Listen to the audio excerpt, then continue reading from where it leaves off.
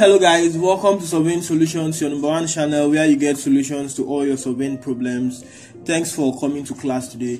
We are going to continue on our leveling computation series. The last time we tried to compute for the reduced level. Today we want to compute the corrected level, and in order to do that we are going to look at some of the formula we use to determine the allowable error, or let's say the allowable misclosure for the different accuracy level. That means first order, second order, third order, or maybe any lower order. So without much ado, let's look at the formula here.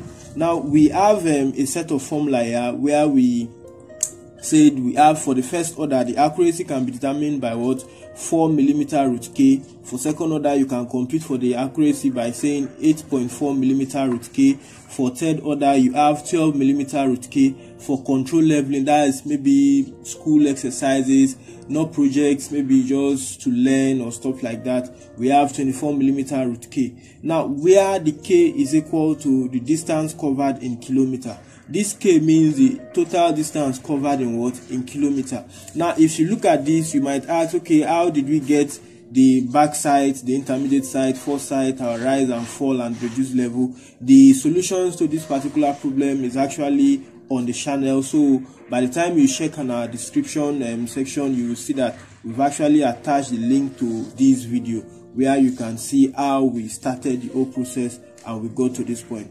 But today we are not going to consider much of this. We are just going to determine the allowable misclosure, then we distribute the misclosure along the stations. It's all right. So for this particular leveling exercise, it was actually a control leveling. It was not of a very high accuracy. We have 24 mm root k as our as the formula we are going to use to compute for our allowable error.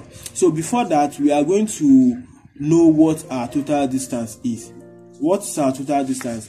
On the question, we were told that it was covering 20 meter interval. That means the level was taken at an interval of 20 meter. So if the level was taken at interval of 20 meter, it means from the benchmark to the first point it was 20 meter.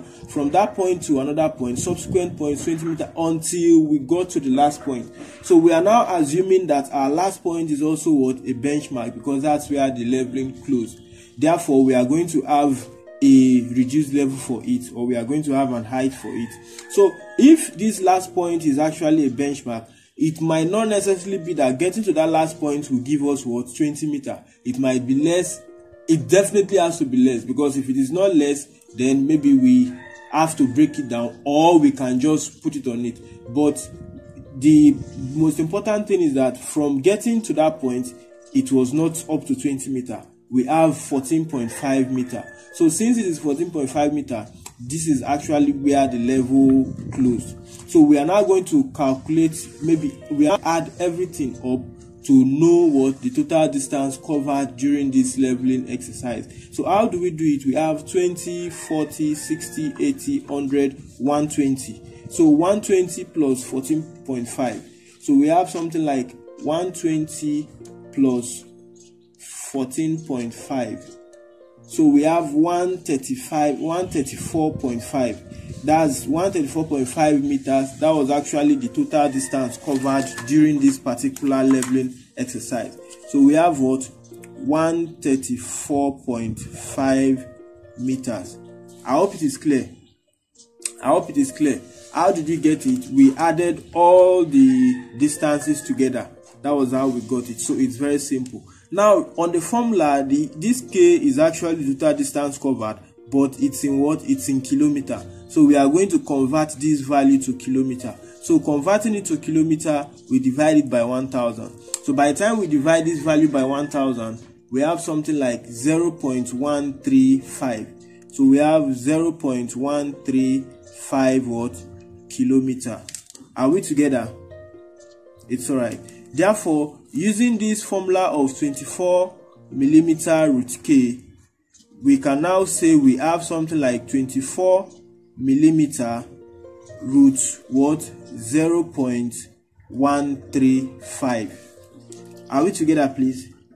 we are trying to compute for the allowable error we are supposed to get on this on this particular leveling. So we have something like 24 times 10 raised to power minus 3 meter root 0.135. This 10 raised to power minus 3 is actually converting this millimeter to meter, or you divide it by 1000 straight.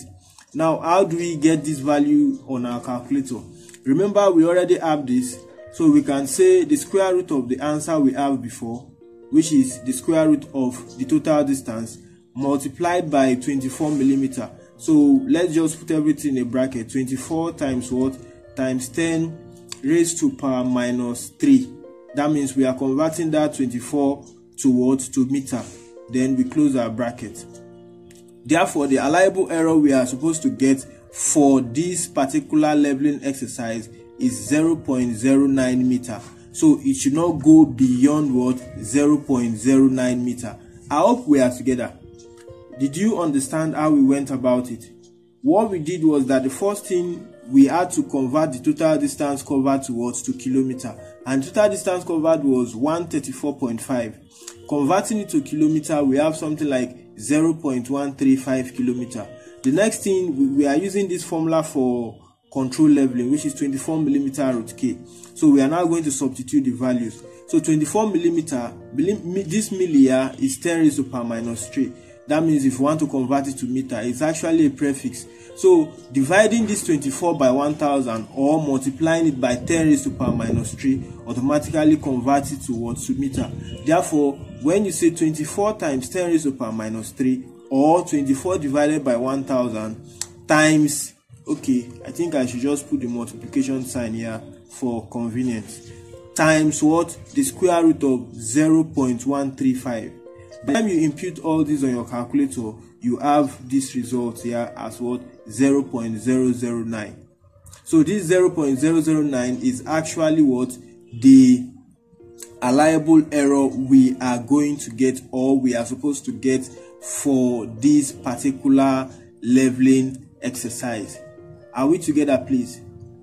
It's alright. Now we are going to move to the next level of how we are going to what? To determine the misclosure for this our last point. That means the correction rather for this our last point, and how we are going to distribute what? The error to the subsequent point. So to do this, I'm going to see you on the next video. So thanks for coming around to class today. I hope you learned something. The most important thing here is that how you are going to what? How you are going to get your misclosure, and we've told you how you are going to get your allowable misclosure for any particular level. So the same method we went through. You for the first order, you say the distance covered in kilometer, then 4 millimeter. 4 millimeter is same thing as 4 times 10 raised to power minus 3 meter. I hope you get it. It's alright. So for the second order, you have 8.4 millimeter, same thing as 8.4 times 10 raised to power minus 3 meter. Then you see the square root of the total distance covered in what? In kilometers. So I believe you got something from this video. So thanks for coming to class. Please, if you've not subscribed to the channel, help us subscribe to the channel, and I'll see you on the next video. Until then, make sure you take care of yourself and make sure you stay safe.